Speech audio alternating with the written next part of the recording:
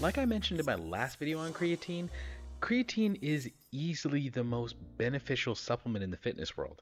Yet, I keep hearing from young and old people alike that they're scared of it. For some, it's due to some strange social miasma created by years of misinformation. For others, it's a cursory Google search that yields a bunch of troubling possible side effects. Personally, I'm done with the hearsay and the unearned infamy. It's time to let science do the talking. At the end of the video, I also have a challenge for you guys, so stay tuned for that. Let's get this shit.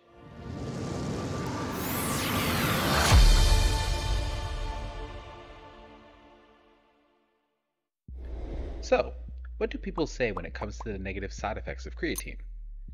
Well, some of the purported negative side effects include, but aren't limited to, kidney damage, liver damage, kidney stones, weight gain, bloating, dehydration, muscle cramps, digestive problems, compartment syndrome, or rhabdomyolysis.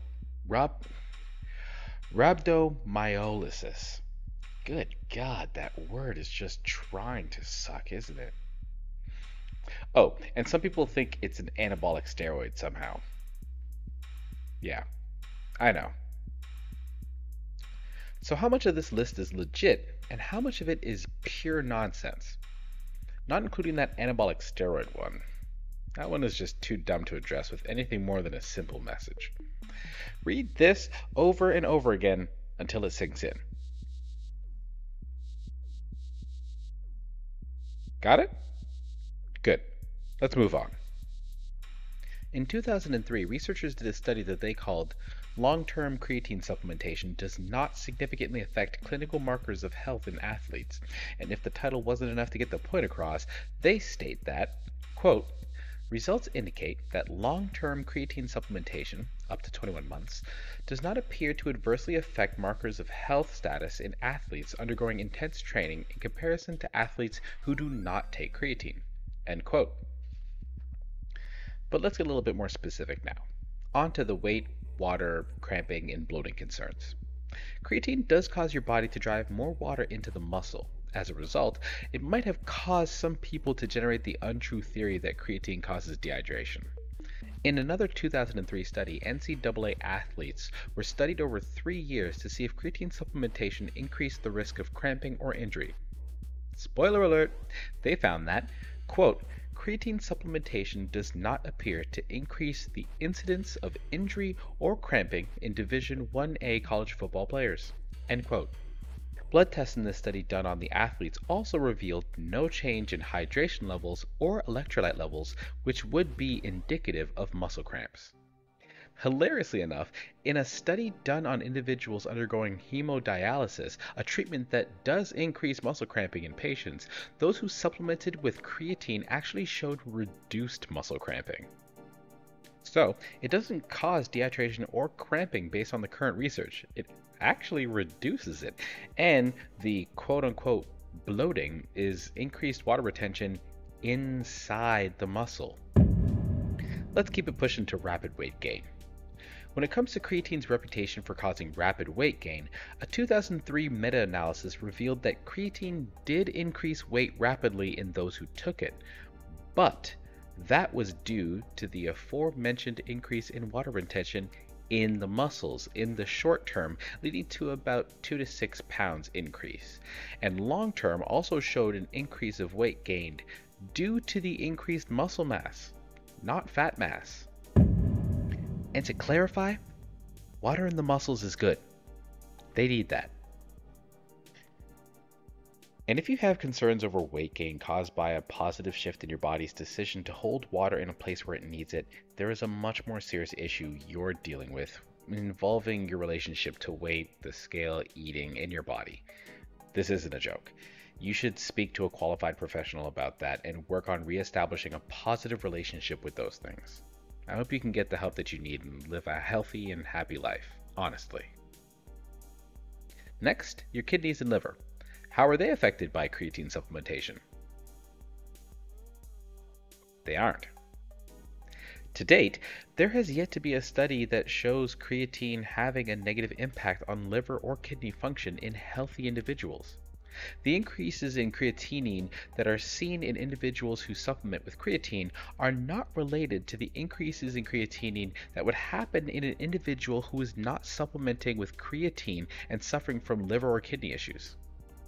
And if you're about to whip out that one 2006 study that often gets paraded around as the proof of, quote, dangers of creatine, end quote, it's important to remember two very important facts when it comes to that study. One, the guy was on lots of supplements. Suspiciously, creatine was the only one mentioned by name in the title. Because reasons, I guess?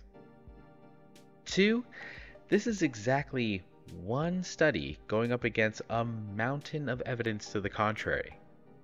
The word insufficient is warranted here as an adjective to describe its validity to the conversation as a whole. The real lesson here is you should be wary if you have a history of kidney and or liver issues when it comes to creatine. But that would go for a lot of other things as well. Creatine isn't special in that regard for this situation. So, digestive issues. Will creatine make you crap your pants? In 5-gram doses, there was no increase in gastrointestinal discomfort according to a 2008 study on the matter. But 10 grams was associated with a 37% increase in the risk of diarrhea. The solution is hella simple. Split your doses across the day if you're taking more than 5 grams. And if somehow you notice you have a problem at 5 grams, split that into 2.5 gram doses throughout the day. Problem solved. Rhabdomyolysis, or the breakdown of skeletal muscle tissue and the release of their contents into the bloodstream, is another misguided idea that has been proven to have no basis in fact, as the increase of creatine kinase seen in those supplementing with creatine is not associated with the condition and simply a result of the supplementation. Nothing more. The compartment syndrome argument is also false, as a study found that creatine supplementation and heat training created an increase in pressure in the muscles, but it was from the heat and dehydration, not the creatine. Also, the pressure was short-lived and insignificant. So, yeah. Oh, fun side note, studies as long as 3 years have also found creatine supplementation to be safe in children. Just saying. The last one I hear a lot is hair loss. According to a 2021 article published in the Journal of the International Society of Sports Nutrition, this one is all down to one study on one guy that nobody can replicate and that only pointed to an increase in a marker associated with some hair loss cases. So worthless. Just, come on, yo. Really? We really doing this? So by this point, there shouldn't be any further argument, right? If you're still scared of creatine, your fear is 99% guaranteed to be irrational. What reason could you have to think this is anything but safe?